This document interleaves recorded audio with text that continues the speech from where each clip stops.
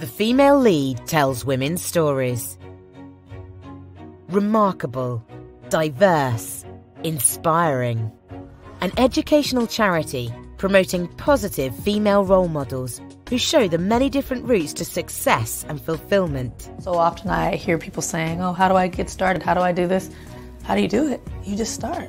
You have to begin. And it won't be perfect, and it'll be messy, and it'll be hard. But you're doing something, and you're on your way. Empowering future generations of women through films and a book of 60 women donated to 18,000 schools in the UK and USA, reaching millions of young people. And through our female lead societies, we help girls to discover new role models that speak to their passions, ambitions and careers. Through our research into social media and mental health, we found a solution to the negative impact of social media on teen girls. Through a simple intervention which encouraged girls to follow different influencers, we were able to change their entire social media experience and sense of well-being. We called this campaign Disrupt Your Feed, and it reached 20 million people on social, with 330 million impressions all over the globe. So what's next? As well as inspiring girls, we're now finding ways to measurably improve the lives of older women through data, research, and the stories of those who have overcome challenges and found their own personal versions of success. We're a long way from being finished. Join us in our mission. Are we going to talk about women's rights again? Yes, we're going to talk about it until there's balance.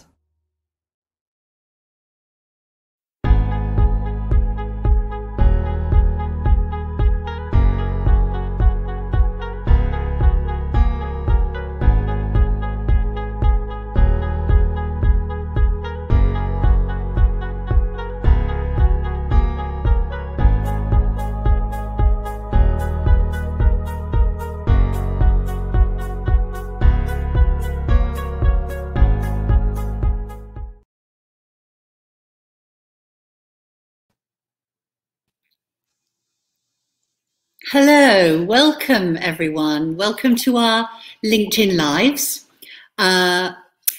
Tonight we are going to be understanding the vitally important question, why emotional intelligence is the key to your success. And helping us navigate that important question is Nada Nasserdeen. Hello, Nada. Hi, thank you everyone. Thank you, Edwina. It's such an honor to be here, and I'm so thrilled to talk about EQ today. Brilliant. Well, a few words of introduction. So I'm Edwina Dunn. I'm the founder of The Female Lead, which is a charity showcasing amazing, diverse women who are shaping the world today. Nada is the founder and CEO of Rise Up For You. She's a coach, mentor, and she has 10 years experience as college professor and of an educational organization. So you are an educationalist at heart, Nada, which is music to my ears. You're also a singer, I hear. I read that. And Lebanese by birth. And your book tells a very powerful human story, which is touching and uplifting. So I have two quotes that I love of yours, which I'm going to say, and then we're going to talk. So I love this one. We all have blind spots. We don't know what we don't know. Oh, it's my favorite one. I used to use it in my business all the time with data. You don't know what you don't know. It's very powerful. And the second one, the greatest tragedy is wasted human potential. Don't let that be your story. Yeah. Beautifully said. We'll come back to that. So I get to ask the first few questions, and then I'm going to open it up to our very big audience, a very engaged audience. And so do please send in those questions, and we'll come to them towards the end. Great. So let's start. So we've all been told to value IQ. We're taught that in schools and universities. Yeah. Where does EQ or EI fit in, Nada?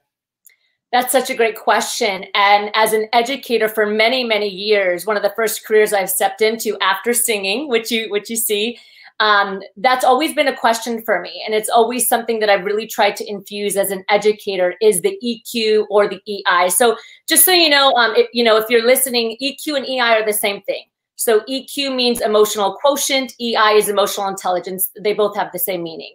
But it needs to fit in. And I'm a big advocate for having all education curriculum around the world start infusing emotional intelligence as a core curriculum. Because, we always say, and even today, and Edwina, I love that you're about research and data because that's so important, right? The research and the data is showing that the IQ, which is our technical skill, it might get our foot in the door. It might get us the interview. It's going to look good on our resume, but it's the emotional intelligence that's going to help you create sustainable success. And I think that's what everyone is looking for is sustainability. It's the ability to continuously build and be the best version of yourself. And it's the emotional intelligence that's going to help us do that. So why is emotional intelligence so important? What does it contribute? Let's focus on business first, yes, because I think it's more than that, but let's perhaps start with business. Absolutely. So emotional intelligence is huge. And one of the challenges that I'm seeing today is that it's actually underrated. It's very surfacey in what we're hearing online. And when people talk about it, they're not really getting to the core of what emotional intelligence is. So as an audience, we're really missing how crucial and important it is to the workspace, for our communities, really individually as well, right? So I will tell you that in businesses, for example, we work a lot with companies. The challenges that they have all stem with EQ and emotional intelligence. So emotional intelligence, Edwina, if you don't mind, if I go into this and then you can stop me at any time, it's comprised of 4 pillars, okay? That's self-awareness, self-management, social awareness, and relationship management. But many people don't know that those 4 pillars have another 18 competencies under them that make up every challenge that we see today when it comes to human behavior and people. Diversity, equity, and inclusion falls under EQ, unconscious bias, communication, generational differences, empathy, confidence in the career, internal motivation, all these challenges that we have, leadership, conflict resolution are all competencies under EQ. So that's why I could talk about EQ for a week because there's so much there. So, and the founders of EQ were very strategic. And then the first 2 pillars have to do with the self-awareness, the second one, self-management. And then the third and the fourth have to do with you and others. But notice that they're the latter. So that's now social awareness, right? Empathy, and then all things leadership, which is the last pillar. And they're very strategic in putting leadership, right? And team building and empathy towards the end because they understand that the self has to be worked on first. So those are 4 pillars. And again, under that is another 18 competencies that I can also dive into. It's amazing, isn't it? Such a rich area. When I was really young, when I was starting work, I was told some very basic things like you should try and use your senses in the proportion that you have them. And a very simple one was you have 2 eyes, 2 ears, and 1 mouth. And so you should listen more, watch more, and speak less. And that this kind of is the right balance for how you approach, because communication, I'm assuming, is a vital point of the skills you develop in EI. Communication is a huge one. I will tell you that one of the most important ones, when people ask me, like, what's the first step for emotional intelligence? It's actually accurate self-assessment, which goes back to the blind spots that we talk about, Edwina, that you talk about and that I talk about in the book. And accurate self-assessment is a part of the first pillar. It's one of those competencies that falls under the first pillar. And another competency is self-confidence. So when you say the quote that I mentioned, that the greatest tragedy is wasted human potential, it comes down to self-confidence, right? Imposter syndrome, making the ask, not feeling enough, perfectionist mindset. It all falls under that first pillar. But the real challenge is that no one's going to do the work unless they recognize they need the work. So I always say the hardest thing about change is realizing that we need it, right? Because it's very simple for us to say, you need emotional intelligence and you need emotional intelligence and you need to communicate better, but without being able to look at ourselves and say, maybe I need this too. So specifically, let me give you an example in the workspace. When I was an executive at 27 years old, Edwina, okay, so I was quite young and I had 200 team members under me. PhDs, master's degrees, many of them were double my age. I was only 27. And I had an open door policy as an executive. And I always said, please, like, come in, any questions you have, any challenges you have, you know, as a team member, let me help you as an executive solve them. Well, it was crickets. Nobody would come in. Nobody would come in the door. And I kept wondering, why is no team member coming to talk with me as an executive? Well, then I started to hear that I was intimidating. And I kept saying, no, I'm not intimidating. That's you. You got to deal with that. That's your confidence, not me. And then another person said, you're intimidating. And then another person said, you're intimidating. So then I realized that I might have a blind spot. Maybe my assessment of myself isn't true. Okay. And if I don't believe it, I'm not going to change it. Right. So then I did an assessment that was anonymous with all 200 staff members as an executive. I was the only executive that did the anonymous assessment.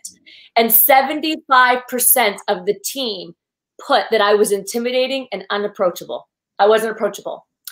So now I was able to see that's clearly a blind spot for me that I didn't think was true. Now I can change. Well, before, if I don't know it exists, how can I change?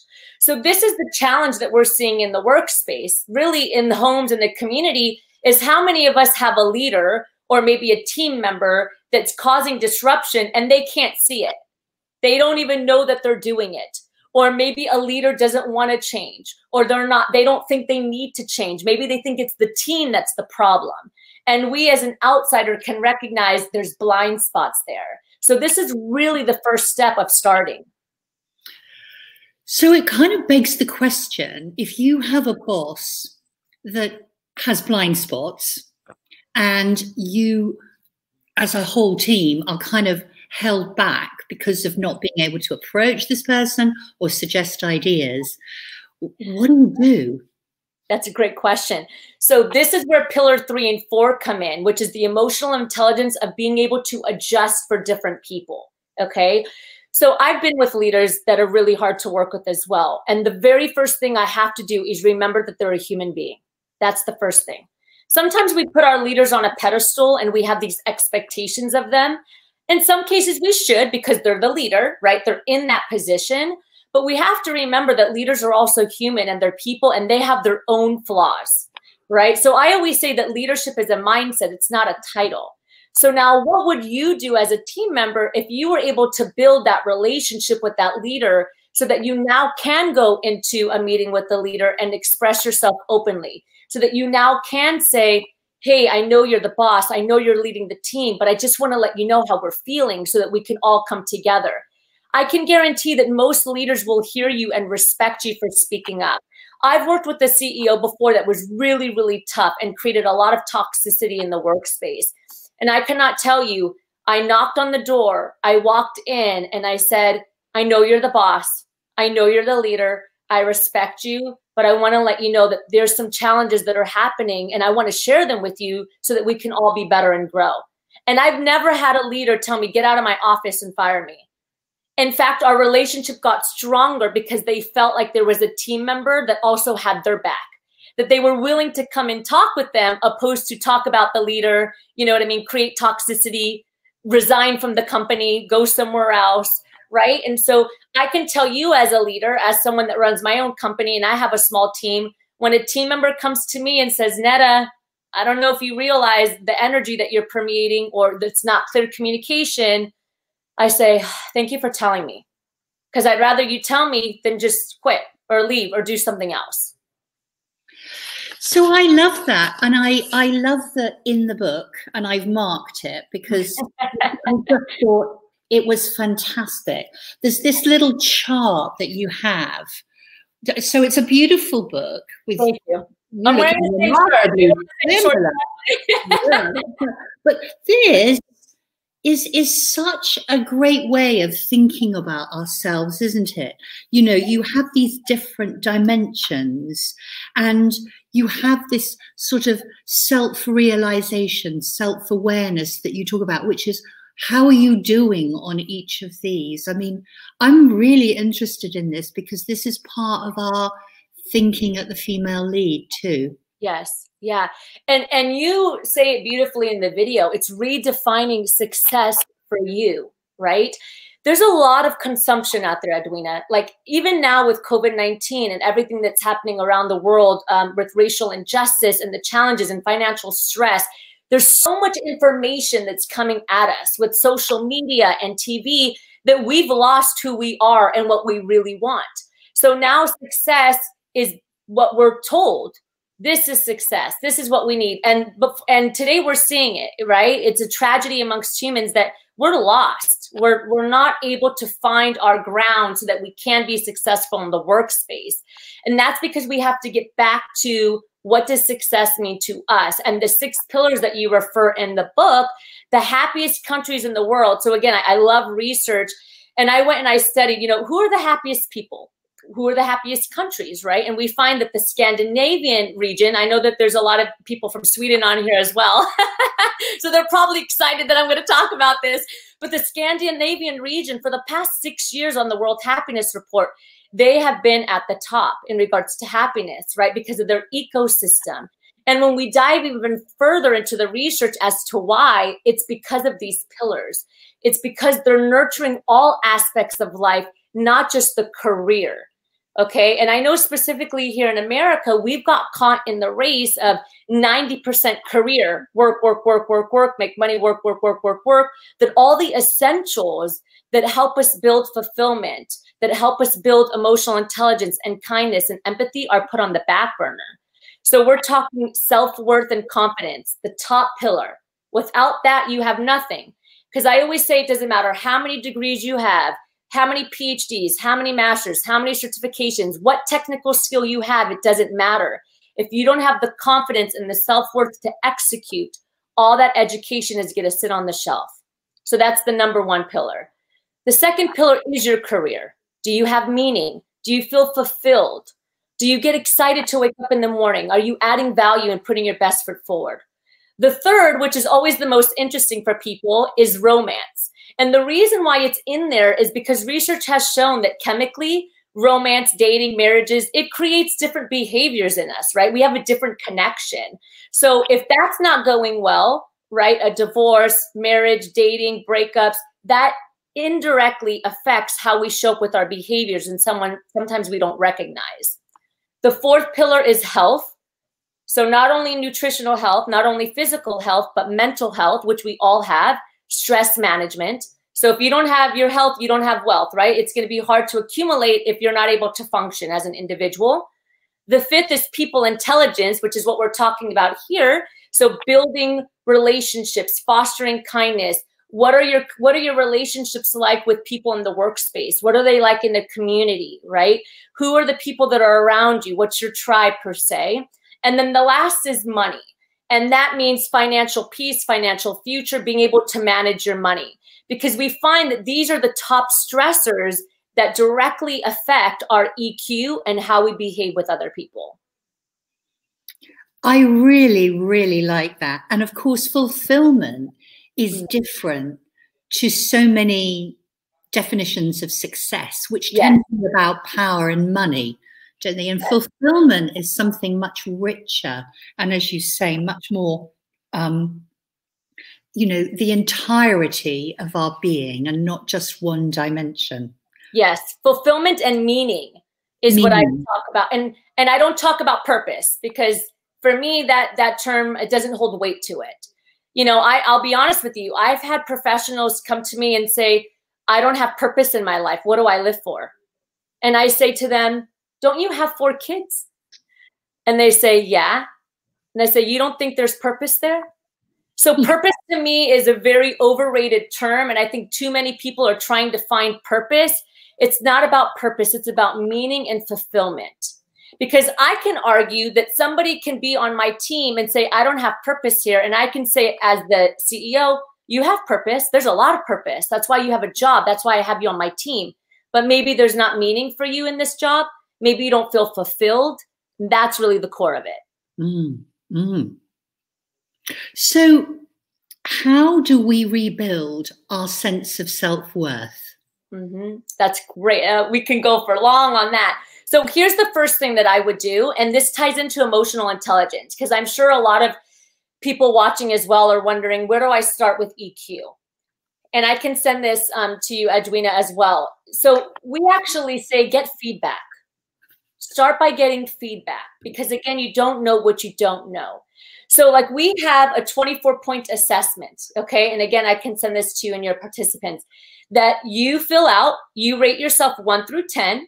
Where am I on these 24 competencies that have to do with confidence and emotional and social intelligence? And then you take that same assessment and you give it to 5 to 7 other more people that work with you, that are around you, and you see what they gave you. And now you can compare and take a look. You'll be able to see where are some of my strengths and where are some of my weaknesses. So you'll see, and we see this a lot with professionals, that they underscore on confidence, right? So they might give themselves like a 3 on confidence, but all of the individuals that assessed them gave them a 9 or an 8. So that means that the way that they see themselves is very underrated than what other people see themselves. Now they know that that's a weakness that they need to work on. And then we also see people give themselves a 9 or a 10 on leadership, and then their scores come back and they get a 5. Their average is a 5.5 or a 6. So now I can clearly see my blind spot. I think, oh, I thought I was better at being a leader, but it looks like maybe there's some areas that I need to work on. And now we can start that work. Now we can see leadership, empathy, internal motivation. Okay, my scores are under what I thought they were going to be. Now let's work on them. So the first thing that I say about self-worth, going back to that pillar, is having a real conversation with yourself. I call it reverse engineering. So everybody do this with me. Anybody that's watching, if you have a piece of paper or a pen or a pencil next to you, take out your notebook, draw a line straight down the notepad. On one side, I want you to put the belief or a doubt that's hindering your success today. Just put one. We might have more than one, but just put one for right now. So any belief or doubt that you believe is hindering your success. So I've heard some individuals say, I don't deserve to be where I'm at. Imposter syndrome, right? I have this promotion, I have this role, I'm an executive, but I don't think I deserve to be there. Okay, so that's a belief that's getting in the way of you moving forward, right? Or I'm not a good speaker. So I've been put in this role to present, I'm a manager, but I don't do well with speaking. That's another belief, right? That's hindering you. So anything right now that's hindering your success, put that one down. And then on the other side, I want you to put, I remember when. And now I want you to reverse engineer. When is the first time you felt that feeling? Where did it come from? What was the situation? How did it make you feel? Right? Really retracing, because so many of us, we're behaving and we're doing things in the professional space and in our personal life, and we forget where they came from because maybe it was so long ago. So now it's subconscious, and now that's what we call the trigger. This is where EQ comes in. We're triggered by something, and we don't know why. We feel it and our body reacts. But our beliefs are always tied to an emotion. It's tied to a feeling. And what we need to do is reverse the thought to get it back to the feeling, so now we can rewrite the feeling, right? And this is the neuroscience and the brain plasticity that we're able to change, right? Neuroscientists have told us that if you have negative thoughts, or if you have triggers or beliefs that are getting in your way, we can rewrite them to be positive, and then we can start to change the behavior around it. Amazing. I love it. I love it. I felt like I've just been in a masterclass for a few minutes. It's a very powerful. Now, listen, everybody out there, your questions, please. I'm going to ask you one thing. Give them just 2 minutes to put their questions together. What should we talk about? I mean, you know what I love is you say, as in part of your book, you know, life's too short to blame other people and be miserable. Rise up and live a happy life. It's such a rallying cry, and it's so big. Yeah. Did you write the whole book and then come up with that, or was that the beginning? It's a good question. It kind of just happened, right? The first 2 chapters are more personal and story, and I know you've read it, Edwina. But then as I was writing the book, it just started to flow. It just started to flow.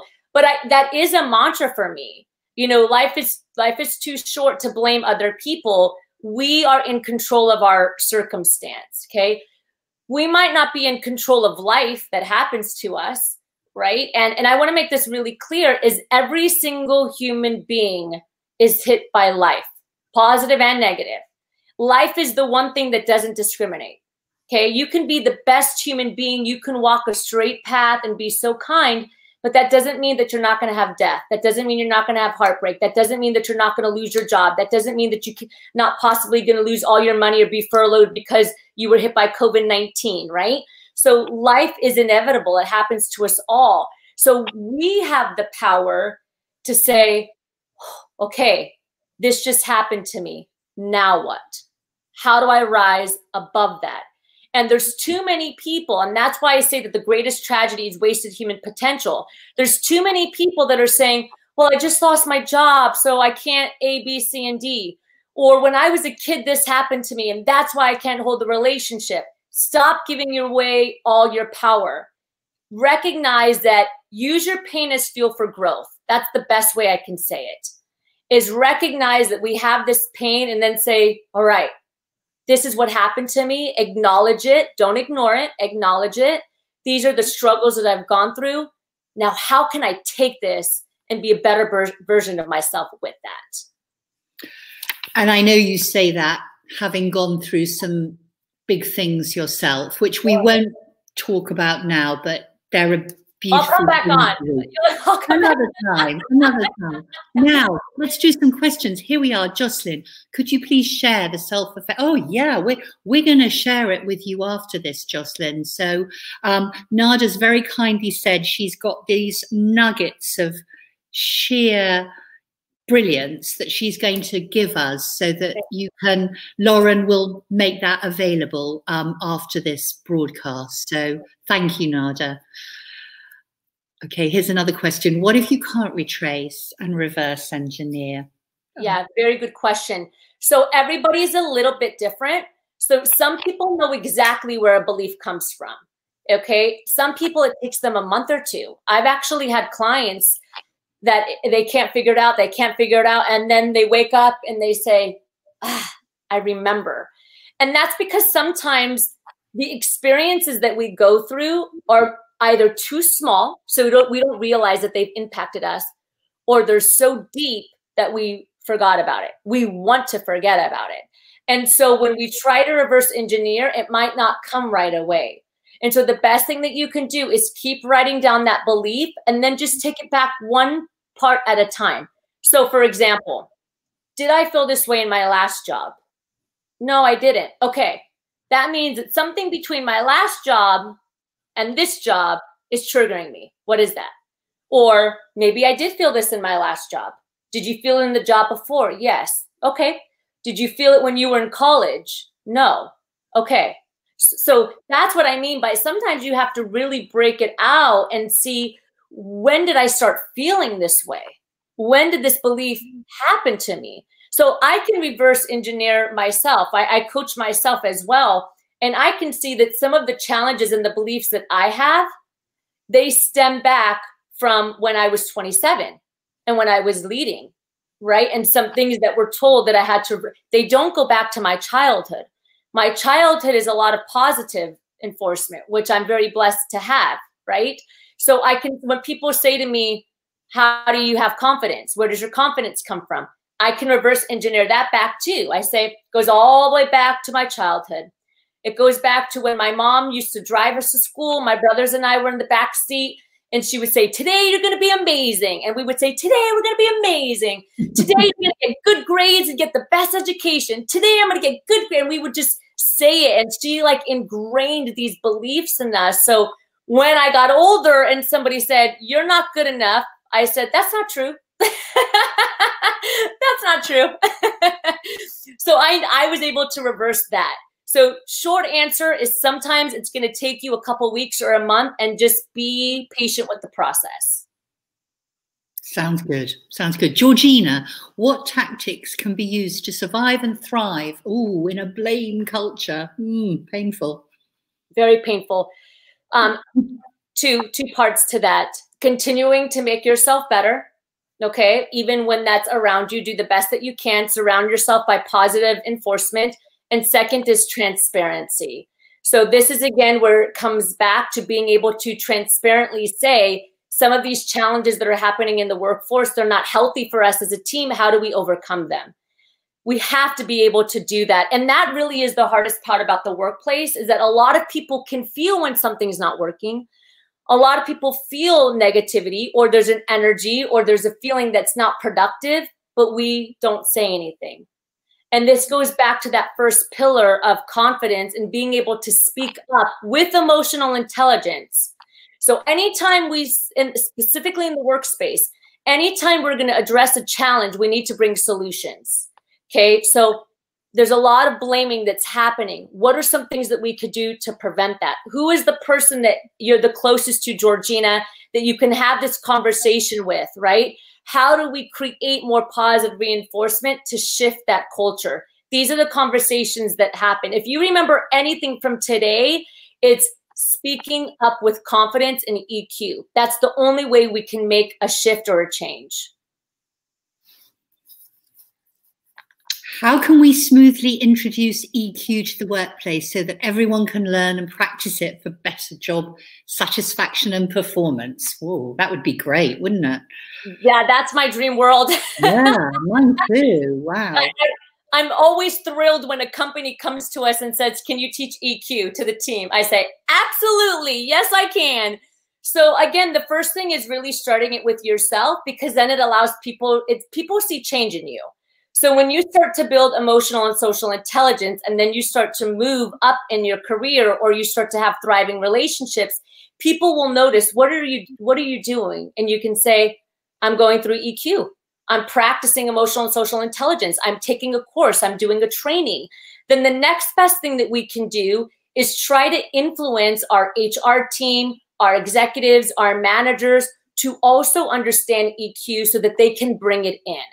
Because again, what we need to do is create that buy-in. And right now, as I mentioned earlier, Edwina, is that emotional intelligence is talked on a very surfacey level. So we really don't understand how pivotal it is to workplace and the challenges that we see today. When we educate, and that's why I love educating, because the more I educate on EQ, the more people go, aha, okay, this is where we need to start, right? Same conversation with diversity, equity, and inclusion. When people ask me, "Can you do diversity, equity, and inclusion training?" I say, not without EQ, not without EQ. Because DEI is stemmed from programming and beliefs and unconscious bias from people. And if we're going to get here, we got to start here. So it's that education that's very, very important. So all of you that are listening, urge your leaders, help influence them positively to bring emotional intelligence into the workspace. Wonderful. And probably the last question here, but from Ella. Empathy is key to EQ, but it doesn't come naturally to me. What would you recommend? Ella, I'm with you on that one. That's the hardest competency for me when I was younger as well. So the key question that I'm going to ask you that you need to figure out for yourself as well is why. Why is empathy hard for you? Is it because you have judgment towards certain situations and experiences? So I know for me, that was something I really had to break down, and I'm being transparent. And when I was younger, you know, my dad came from a third world country. So for me, complaining and just all that empathy didn't work for me. I was like, figure it out. You're not getting any empathy from me. Just figure it out. And I had to understand that doesn't work. And so I really had to know, why do I have trouble with being able to put myself in other people's shoes? Because that's what empathy is. Why do I have trouble understanding other people? And that's because I had my own ego and judgment about their situations that was getting in the way. When somebody came to me and said, hey, I'm struggling with being motivated and I don't know how to get a B or how to get a C, I'm getting Fs. My response is, you got to figure it out. Get over it and figure it out. That was my old response, not today. I wouldn't be in the career that I had if that was today. I had to understand that. And so the more you can break down why you're not empathetic, now we can start to pull what I call the ego away. I always say that ego gets in the way of empathy. So we have to understand, why do you have trouble with that? That could be that could be why we all love the New Zealand Prime Minister so much, isn't it? Lack of ego. Yeah, lots of empathy, lack of ego. I mean, wonderful advice. Listen, everybody, I mean, I could talk to Nada all evening. You have been energetic, charismatic, and utterly brilliant. Thank you so much. She has also mentioned to us that for any of you out there who would like to sign up for her leadership conference next week, she's offering a fabulous discount, and we will put those details online for all of you, should you wish to take that up. And who wouldn't learn something from that? It's a really generous offer. Thank you. So really all that's left for me to do is mention that next week our LinkedIn Live is on the 3rd of November. It's on a Tuesday, slightly different, and it's with South African Niven Posma. And we're going to talk about office politics, that lovely, juicy negative that we all, well, experience at some stage and hate so much. But anyway, we look forward to that. So until then, Nada, you've been an absolute joy. Thank you. And thank everybody out there for joining us tonight. It's been fun. Thank you. Thank you, everybody. Thank you, Edwina.